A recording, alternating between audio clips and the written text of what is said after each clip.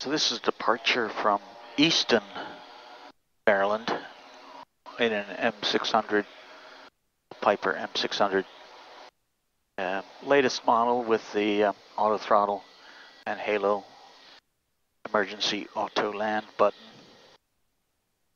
Very cool. We won't be using that today, but there are other videos on that Piper has if you're interested. What I wanted to show you this morning is the setup for routine takeoff in this beautiful G3000 equipped Piper M600.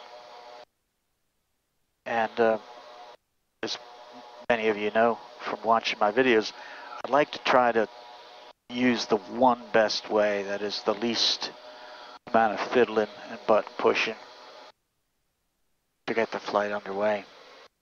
So of course we're using the toga button in the takeoff mode,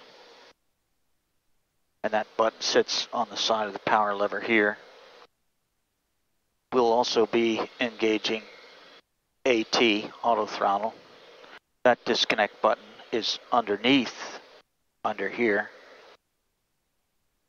But we have the toga engaged, the bars are pitched 8.5 degrees, nose up, wings level, that's what they do. We've got the flight plan in. We'll be climbing at 122 knots, which is the default VY speed for the auto throttle, and we'll go up to 2,000 on a heading of 350 in accordance with ATC's clearance. So for the takeoff, we want to display threats du jour, the threats of the day. So today that might be traffic, probably birds too, so for that purpose, when we take off, we'll put the lights in the pulse mode, which birds see rather quickly. But for now, threats displayed. Flaps, we're going to go with takeoff flaps.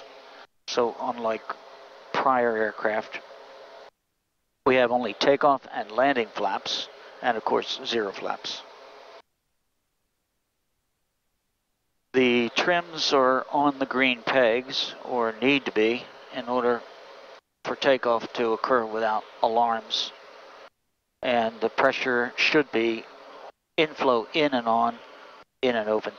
ECS on normal, and the backup instruments over there alive and well. That pretty much takes care of everything below the glare shield.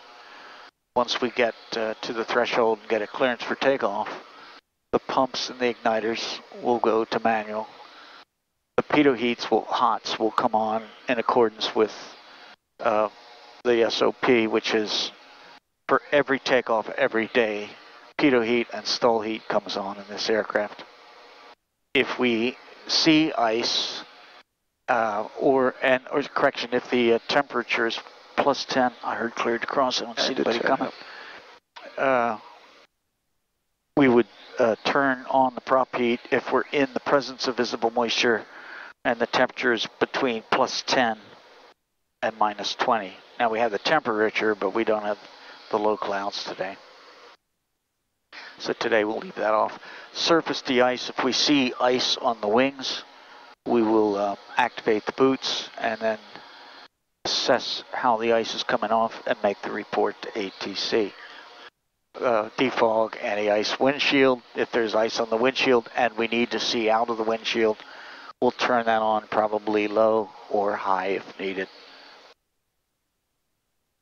Lights for takeoff will be pulse, landing with the takeoff clearance, nav lights at all times whenever power is applied to the bus. Strobes as needed. I don't find them useful much, but there they are if you need them.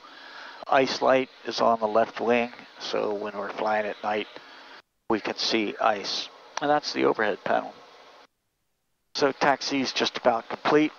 We may do a brief run-up, although I don't necessarily see a need to do a run-up every flight. But we'll see how that goes. Dick Rochfort, fly safely. Train often.